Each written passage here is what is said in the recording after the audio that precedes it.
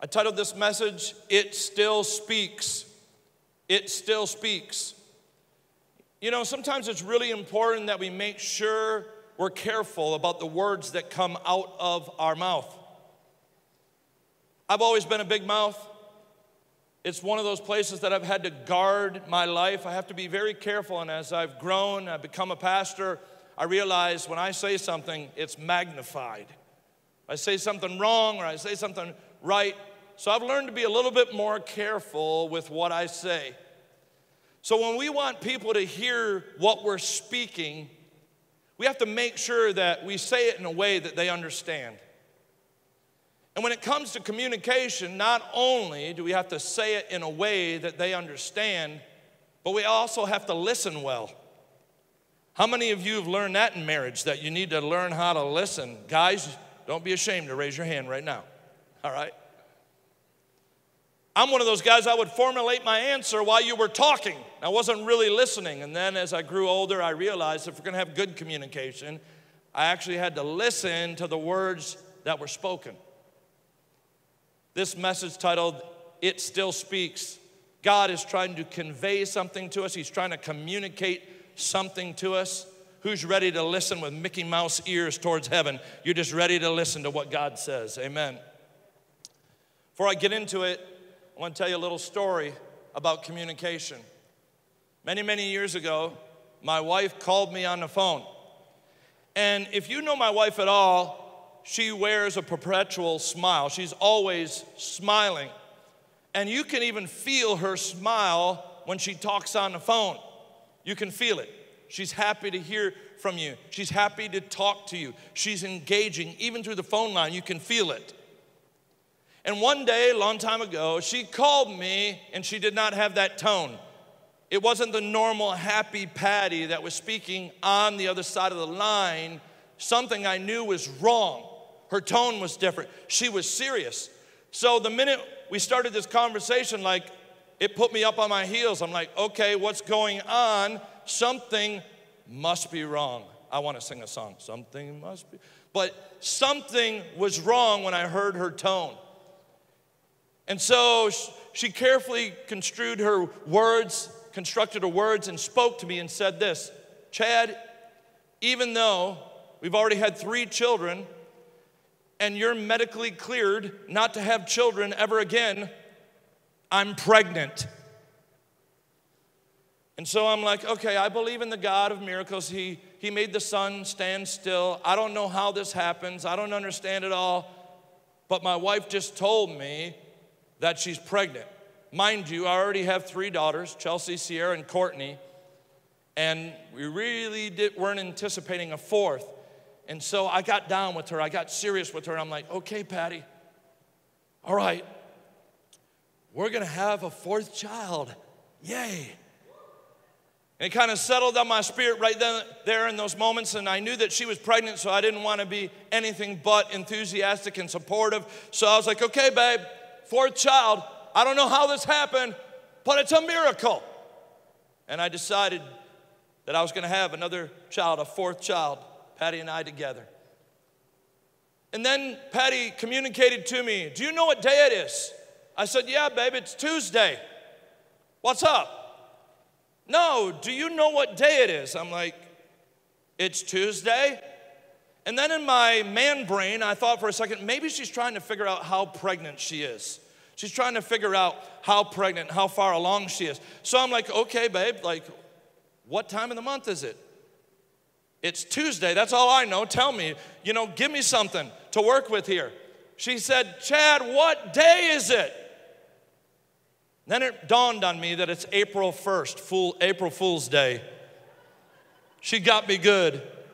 She got me really good. I was bought hook, line, and sinker. I was done. I thought we were having another baby. She's like, no, it's April Fool's Day. She got me good. How many of y'all know Patty? She can trick me because I believe her, amen? She fashioned her words in such a way that I thought I was going to have another kid. It's so important, the voices that we listen to. How many of y'all know in this day and age with all the philosophies, all the opinions, all the YouTube channels, all the TED Talks, it is so important that we hear the right voice. Jesus said, my sheep hear my voice. I want to read a scripture that talks about the blood of Jesus speaking to us today. Before I get into it, it's in Hebrews chapter 12. You can turn there. I want to give you a little bit of background. The entire book of Hebrews is about Jews that were tempted to turn loose of the name of Jesus and deny Jesus and go back to the old ritualistic system that sacrificed live animals. That was the temptation because the persecution came with the cross. And so they were like, all right, we're going to serve God in the old way. We're going to go back to the Jewish system and we're going to deny Jesus. And the entire book of Hebrews is basically the writer charging the Jews not to give up on Jesus, that he is preeminent above everyone. Moses, who obviously was highly regarded in the Jewish religion, he's above Moses, chapter 1. He's above angels. He's above every other name that has ever been named. Jesus, you cannot turn loose of. And here at the end of the book of Hebrews, and man, do I think that's pertinent today. Y'all, the world is going to try to get us to deny Jesus, but I didn't come up with a statement. I am the way, the truth, and the life, and no one comes to the Father except through me. I am the gate. I am the door. No one else can come up any other way. I didn't make up that statement. Jesus said it of himself. There's no other name under heaven given amongst men that by which we are saved except for Jesus. Amen? And so I think it's pertinent today, here at the end of the book of Hebrews, where the writer draws the comparison between Mount Sinai, and this is where I'm going to start reading, and the heavenly Jerusalem and the blood of Jesus. Who's ready? Say amen this morning. So we're going to start right there in verse 18. For you have not come to a mountain that can be touched, and to a blazing fire, and to darkness and gloom and whirlwind. That's Mount Sinai. And to the blast of a trumpet and the sound of words, which sound was such that those who heard it begged that no further word be spoken to them. That's how terrifying this scene is, Mount Sinai. For they could not bear the command, if even a beast touches the mountain, it will be stoned. And so terrible was the sight that Moses said, I am full of fear and trembling. As opposed to that, but you have come to Mount Zion, to the city of the living God, to the heavenly Jerusalem, and to myriads of angels, to the general assembly of the church of the firstborn who are enrolled in heaven, and to God, the judge of all, and to the spirits of the righteous made perfect, and to Jesus, the mediator of the new covenant, and to the sprinkled blood, which speaks better than the blood of Abel. See to it that you do not refuse him who is speaking. For if those did not escape when they refused him who warned them on earth, that's Moses, much less will they escape who turn away from him who warns from heaven, Jesus. And his voice shook the earth then, and I prayed this before the service started, in the middle of the service. But now he has promised, saying, yet once more I will shake not only the earth, but also the heaven. This expression, yes, once more, denotes the removing of those things which can be shaken as of created things, so that those things which cannot be shaken may remain. Therefore, since we receive a kingdom which cannot be shaken, let us show gratitude by which we may offer to God an acceptable service with reverence and awe, for our God is a consuming fire. Father, I thank you right now that your blood speaks through the ages better than the blood of Abel. And I pray that your Holy Spirit would anoint what your blood is speaking, what your word says about your blood. It would anoint these words, and they would penetrate our soul and our spirit, God, and we would be forever changed in Jesus' name. And all God's people said amen. One more verse I want to add, and this is all the way back to the beginning of the Bible. In Genesis, when Cain took Abel's life and Abel was dead, and God encouraged Cain, said, listen, sin is crouching at your door like a roaring beast, like a prowling lion, but you should have mastery over it. And then he took Abel's life, and God is saying this to Cain, and I believe he's saying it to some of us today. What have you done?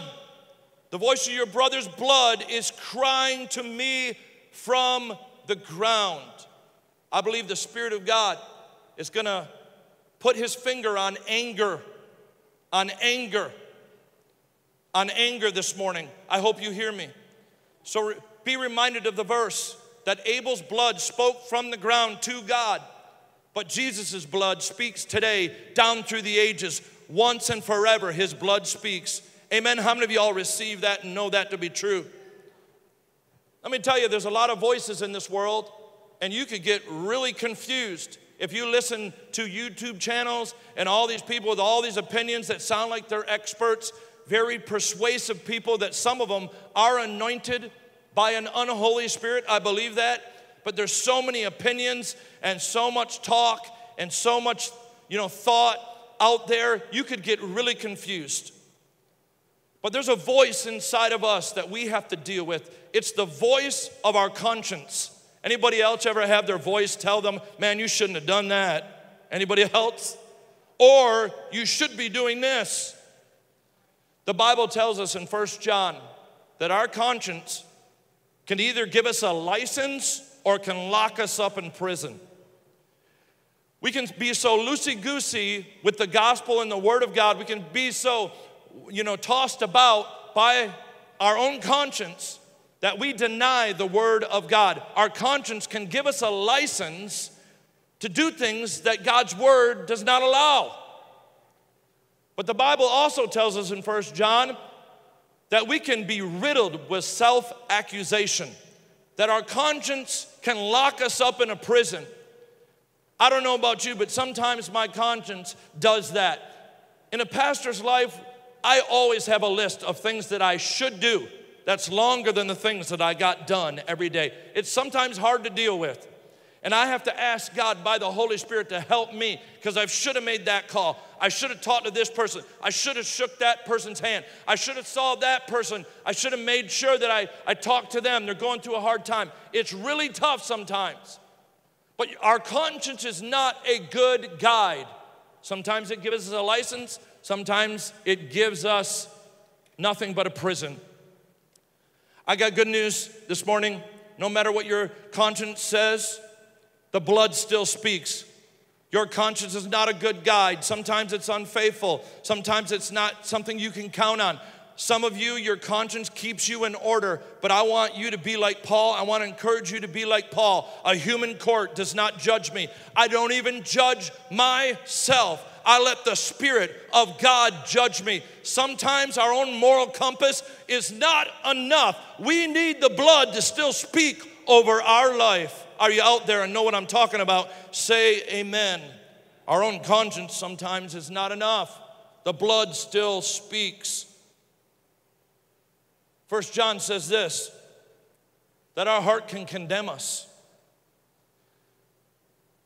Some of y'all have been sitting up in church for so long, but you quit years ago on really trying to be an on-fire Christian and intimate with Jesus. You tried to pray so many times and you failed. You tried to get rid of that one stinking sin and habit for so long. Now you're still here. You're still showing up, but you quit a long time ago. The Bible tells us in 1 John, if our heart condemns us, if our conscience afflicts us, God is greater than our heart. Amen? What does that mean? That you are not the sum total of what you think you are. You're not the sum total of your performance as a Christian. The sum total of who you are is not how good you are or how bad you are. The sum total of who you are is the price that was paid for you.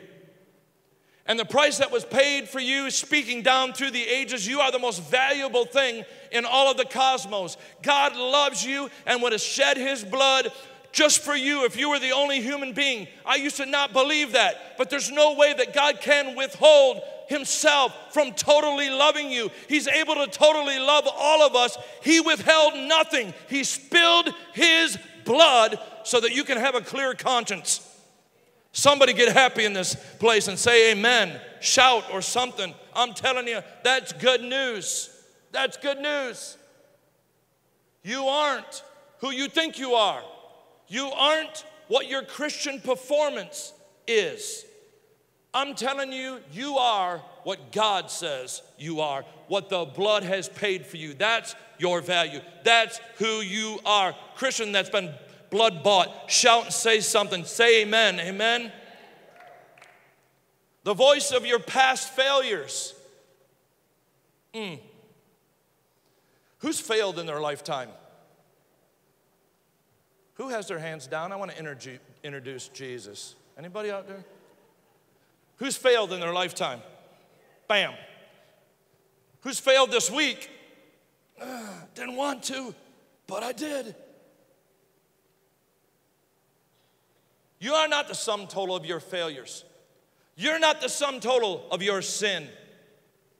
Some of you have been struggling with the same sin for years, and your mind, that voice is saying this to you.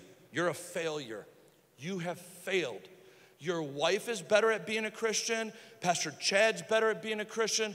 What is your issue? Anybody ever thought they had an issue? I'm not afraid to admit it. We've all went to the mat fighting against sin, right? Just like Cain, it's crouching at the door. You've got to master it. He was encouraged without the Holy Spirit to master it. We have the Holy Spirit, and by Jesus' poured out blood, we can have victory. It's true. It's true. I love this verse in the Bible. It's one of my favorite verses. I believe really it's the verse that's the fulcrum, not only to the book of Romans, but the fulcrum to everything that's locked up in the gospel of Jesus Christ. And it's Romans chapter 8 and verse 1. There is therefore now no condemnation for those that are in Christ Jesus. The blood of Jesus being spilled, it takes care of how you feel about yourself. Not only does it wash you and forgive you and cleanse you, but those feelings that you think that you're locked into, this is what I am, this is the kind of Christian I am. No, your value and your worth come from the spilled blood of Jesus. You are the most valuable thing in the cosmos. The Bible tells us to sell everything to get a hold of that pearl of great price, meaning Jesus. Can I tell you? He sold his field to purchase you the pearl of great price. He sold everything, spilled his blood and poured it all out so that you could be won back. Condemnation, guilt, and shame have no power over you any longer. Sure, you blew it.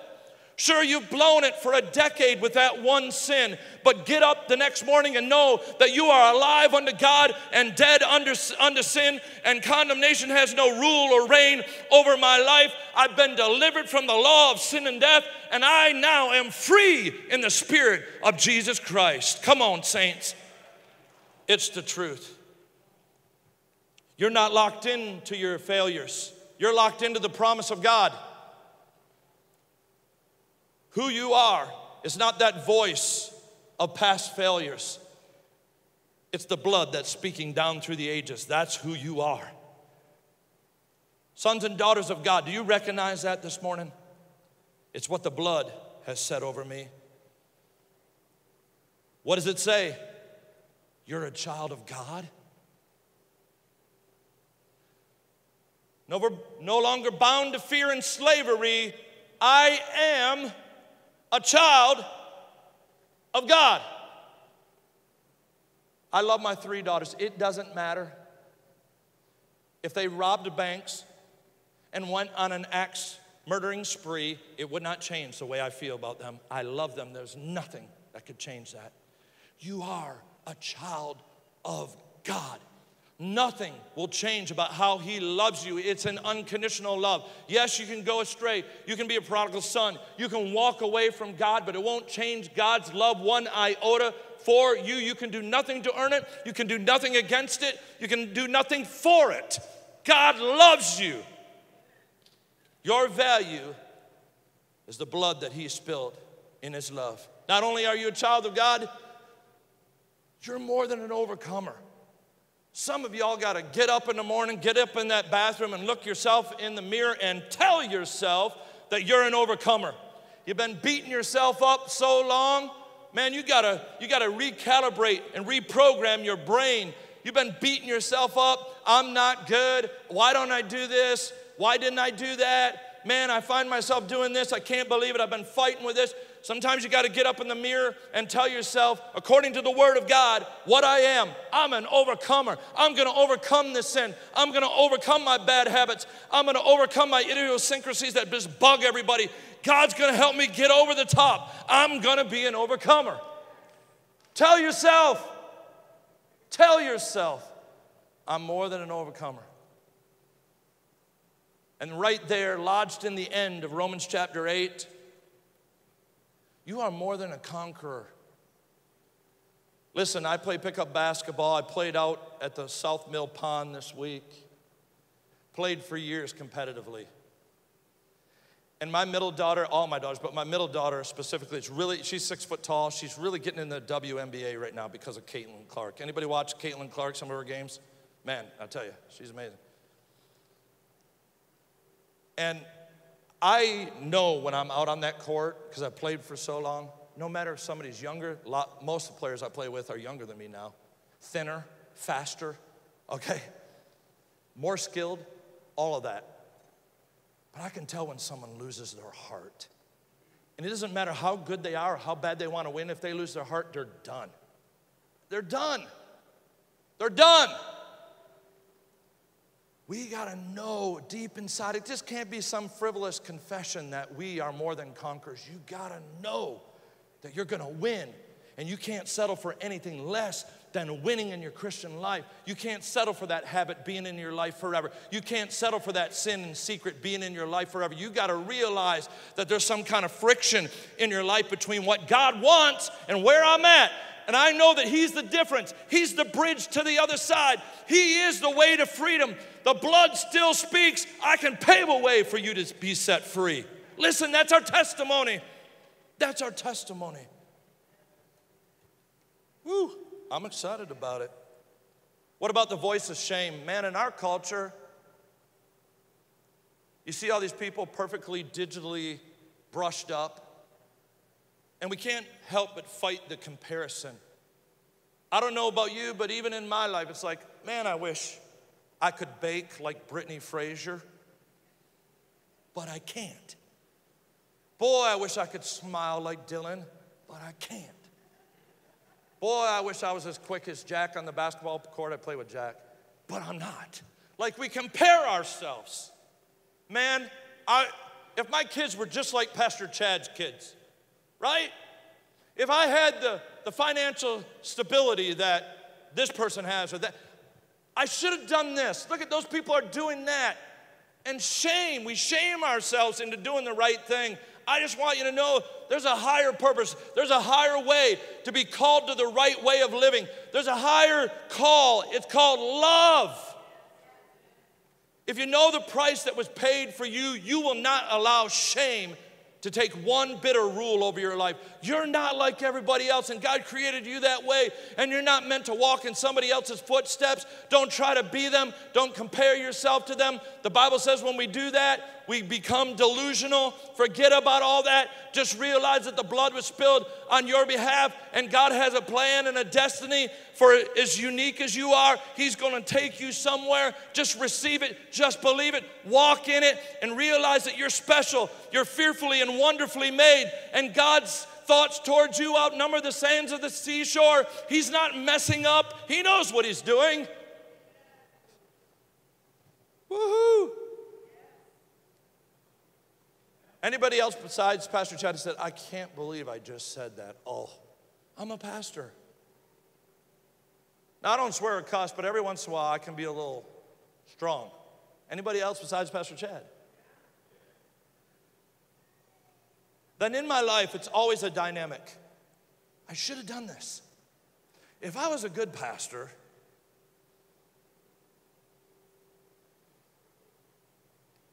I'm encouraged today because the blood speaks this over my life. My sins are removed as far as the east is from the west. That my sins are drowned in the sea of forgetfulness. When I have a hard time forgetting all the things that I've done in the past, everything that I should have done that I shame myself over, you know what? The Bible tells me as I begin to grow in the grace of God because of the blood of Jesus that I'm going to forget the things that lie behind and I'm going to press on to the high calling of God because there's a wind at my back and it's the grace of God that keeps me moving up higher and higher and higher and turning loose of my mistakes and the past. If you're a Christian and that's your witness, say, yes, it's my witness. Man, I tell you, old things. Listen, this just can't be a Bible verse that we know. We got to live in it. Old things have passed away. Behold, everything's new. We're going to receive communion in just a few minutes, folks. And I want you to know something. That is the thing that changes us at the table of the Lord in communion. Old things have passed away. Behold, everything is new. Man, what a blessing. You can't be shamed into doing anything for Christ. It's before Him that you stand. You don't stand before people, right? Amen? He is the justifier. He's the only one that can justify you before God. It's Jesus Christ and His shed blood. He's your advocate. He's up in the courtroom of heaven, and He's testifying on your behalf, not from things that you've done or not done. He's testifying about what He has done inside of you. He paid the ultimate price, and now you belong to Him. My daughters are my daughters. They'll always be my daughters. If an earthly father feels that way about his earthly daughters, how much more our Heavenly Father loves us and will never, ever leave us or forsake us. Like Paul, and I pray this is your testimony, I am who I am because of the grace of God working mightily in me. Anything you see in me that you think is righteous or pure or trying to be holy, it is the grace of God. You yourself, you wanting to pray, you wanting to come to church, you wanting to be nice to people, the fact that you're surrounded with a community of believers, the fact that you want to call on God, that you even have a desire to do what's right, you're going to go to heaven one day. All of this is because of the blood that speaks through the ages. Everything that you have was won for you by Jesus. You did nothing to earn it. When we get to heaven, folks, we're not going to lay down our crowns of accomplishments. We're going to bow before Jesus and realize the magnificence of the plan of the blood shed for us. How many of y'all recognize that that's what's going to be our verbalization? That's what we're going to do. We're going to praise God. I am who I am by the grace of God. One last encouragement. There's the voice of the enemy. I can tell you the last couple of weeks, like the voice of the enemy, like I can feel his hot breath breathing down my neck, and I'm not exaggerating, I'm telling you the truth. Some of y'all don't think the devil is real. I got news for you. He is 100%, just as real as God.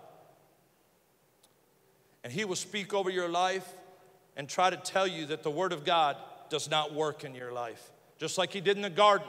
Did God really say? But you need to know, because of the spilled blood, God's promises are yes and amen, right? Jesus said on the cross when he spilled his blood, it is finished once for all time. No matter what the devil tries to do, your life is a finished package as far as the promise of God. He's laid out your footsteps to get you to your destiny, and he's paved the way and lavished the way with his grace, his blood paving the way the entire way. And he made contingencies for every misstep, for every correct step, every bit of the way. He's made a plan so that that grace would carry you to your destiny. When Jesus cried out, "It is finished," he could see the end from the beginning. He saw you called, justified, glorified. He already saw you in heaven and said, "I'm speaking over your life. You are already a finished product."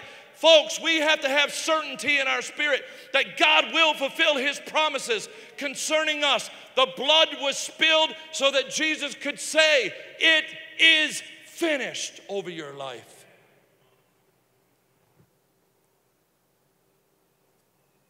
The voice of the enemy would accuse you. The voice of the enemy would make you question God. But the blood is there and still speaks today to strengthen you, to empower you, to forgive you, to cleanse you, to make you a housing unit of the Holy Spirit. The blood of Abel cries out for vengeance. It spoke of anger and sin being rampant in humanity. And the blood of Abel cried out for vengeance. The blood of Jesus cries out for pardon and forgiveness. Christian, this last verse, we read it, verse 25. See to it that you do not refuse him who is speaking. For if those did not escape when they refused him who warned from earth, Moses, much less will they escape and turn away from him who warns from heaven. The blood of Jesus speaks better than the blood of Abel. It speaks better than the 10 Commandments in the Old Testament. It was spilled on our behalf. Come on, church, stand to your feet this morning.